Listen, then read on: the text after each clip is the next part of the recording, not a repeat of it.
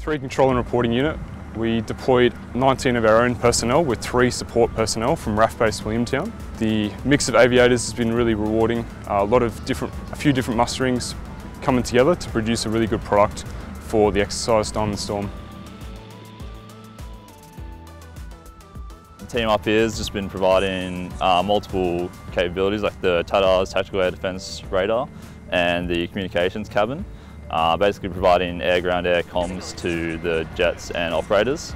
We're kind of like the middleman in maintaining all those radios, so it's been exciting. The setup period was probably the hardest, working up in these hot conditions up here. Much different compared to RAF Base Williamtown. Team's great, yeah, couldn't be a more supportive team. Everyone, the mateship is great here.